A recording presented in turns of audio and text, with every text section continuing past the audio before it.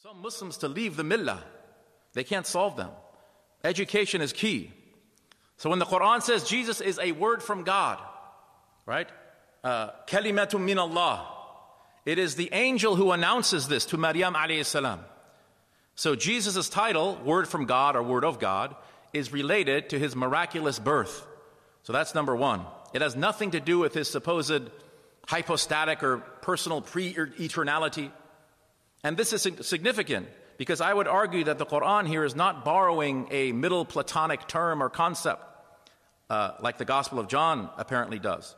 But rather the Qur'an is continuing the established Jewish miracle birth literary tradition. The established Jewish miracle birth literary tradition. How so?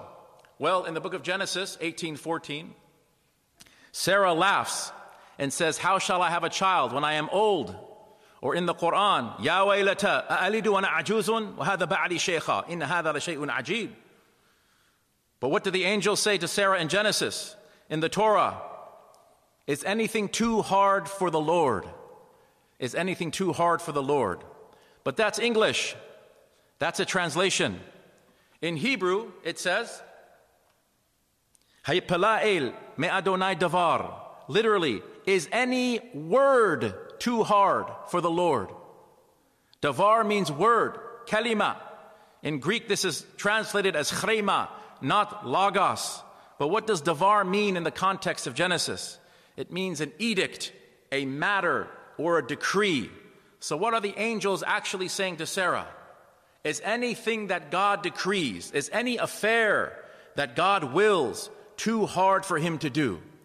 This is the meaning. In fact, Wilhelm Gesenius, in his famous lexicon, says that one of the words in Arabic that is equivalent in meaning to davar is amr, ata'jabina bin amrillah, as the angels say to Sarah in the Quran. Do you wonder at the decree of Allah subhanahu wa ta'ala?